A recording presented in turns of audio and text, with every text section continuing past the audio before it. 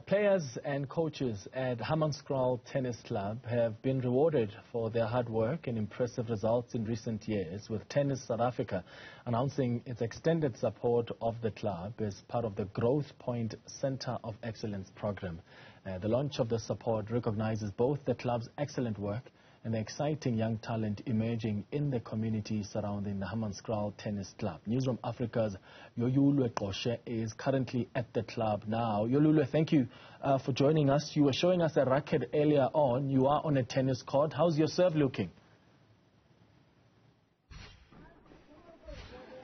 Well, a very good afternoon to you, Clement, as well as to the viewers. Well, I wish the viewers could have seen what I was dishing out here a couple of minutes ago. I'm not a person that likes to talk. I'm more of an action person. So if you missed it, then unfortunately you would have missed it. I had to give the kids a chance, of course, to show off what they're about, because my time has come and gone and they are now the future. So I had to give the racket back to the people that are carrying out tennis future.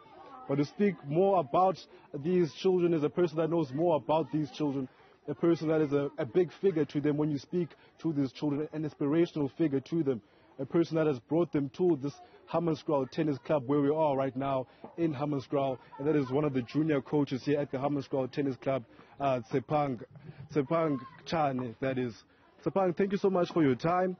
Tell us more about, how you got into this club yourself, What made you get into the sport of tennis and also decide to take a mentorship role to some of these kids that we're seeing behind us here?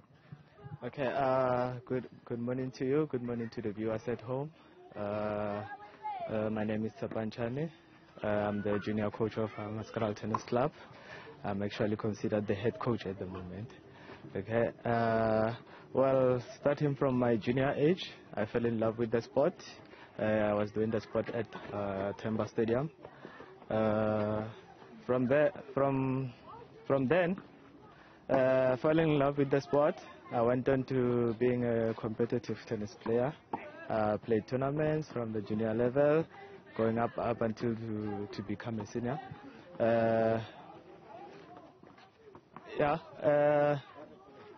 To become a coach, it was a good decision I've made at the moment, as the opportunities were not the same then and now. So I ended up getting the mind of becoming a coach. I had an inspiration of building the community as time goes, from the top coaches, as they've been inspiring and motivating me going forward. The coaches Ampo and Simon Tlat, they are the mentors, they are my motivational, they are my everyday parents. So they are one who are pushing me to become the coach that I am today, build the community the way I want to. And you speak about in your time when you were just one of these kids having the ambitions to become a professional tennis player or compete at a higher level. You say the opportunities weren't there at that particular time. We understand that has changed. We understand it's about to change even more now as Tennis South Africa has come on board and has recognized Hammanskraal Tennis Club, and they say they want to be a part of your guys' future going forward. Tell us a bit more about what they'll be providing and putting to the table for these young kids. Yes, when Tennis South Africa came on board to assist Hammanskraal, of course, they first started by recognizing it on its event, it being an independent project. They recognized it during their tournaments as we've been going there and competing. So them recognizing the club gave them an interest of giving support where it can. Of course, the support they offered now is for 6 months. It's something like a probation. So from then, they'll just see what to do more. So we're hoping to do a good use of the little bit that they give us, which will come in handful, as it will feed more kids and it will help us to increase the number that we've been giving opportunities to. Mm-hmm. And as soon as you guys got the news and were able to share it to some of these young aspiring tennis players, how was their reaction to these news? Well, we started by handing the news to their parents. Mostly we called out a community parents meeting for all the tennis players that are here. We gave in the news to the parents. to the kids as well later on after their parents. So it was like, even though they don't understand much about tennis, the parents, at home, but they understood that it will help more, and then it will help us to improve everything that we've been doing good in the community. And before Tennis South Africa came on board, you're already doing a lot independently for these children.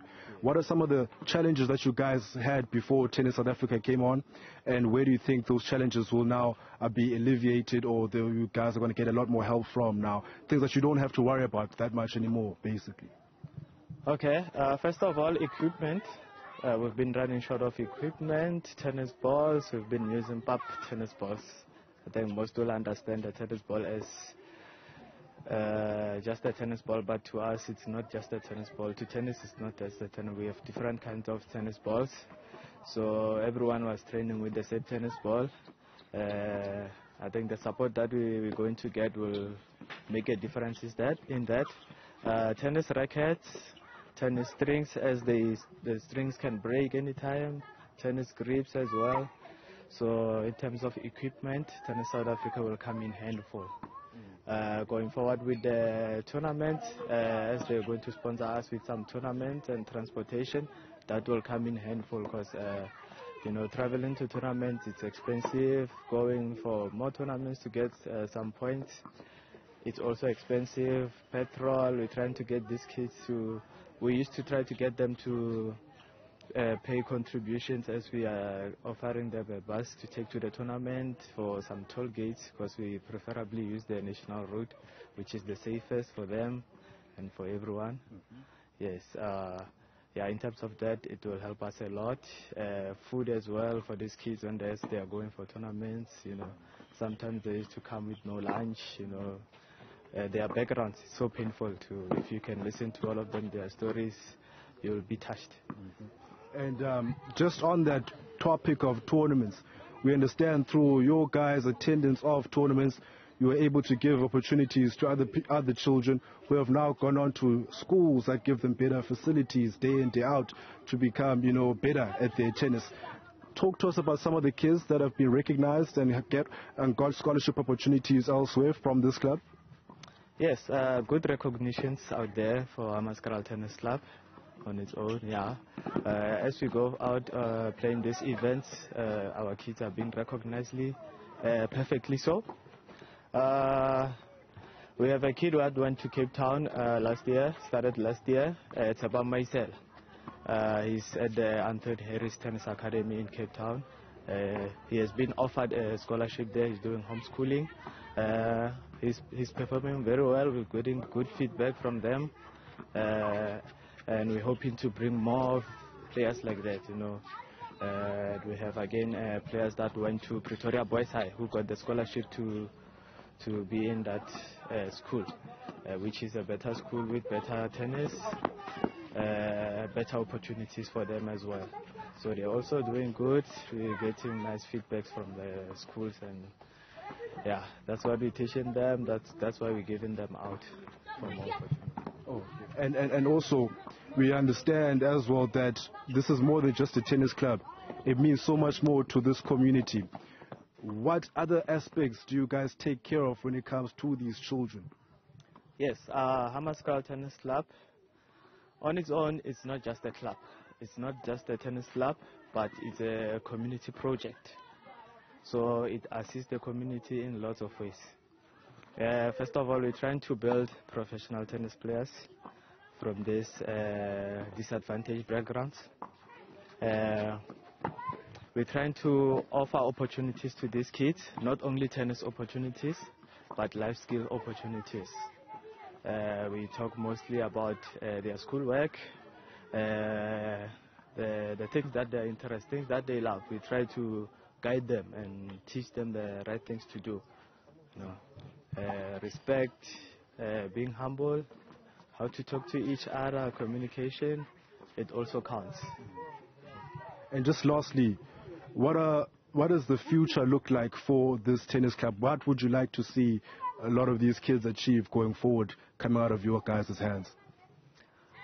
Well, talking about the future, I have my own goals about the club, which is to push it and to produce more players, good players, good people, professional people. Not only professional tennis players, but professional in whichever profession they choose to go for. If they want to be street sweepers or doctors, or they must do good in whatever they want to, and we're trying to push them and guide them to do good in everything they want to. Tshephang, thank you so much for your time, and we want to wish you the best of luck going forward, and we say keep doing the good work for the community as well as these children. Hopefully we'll see a lot of them pushing on to bigger things, and we'll see them on our screens very soon. Thank you so much. Thank you. All right. Thank you.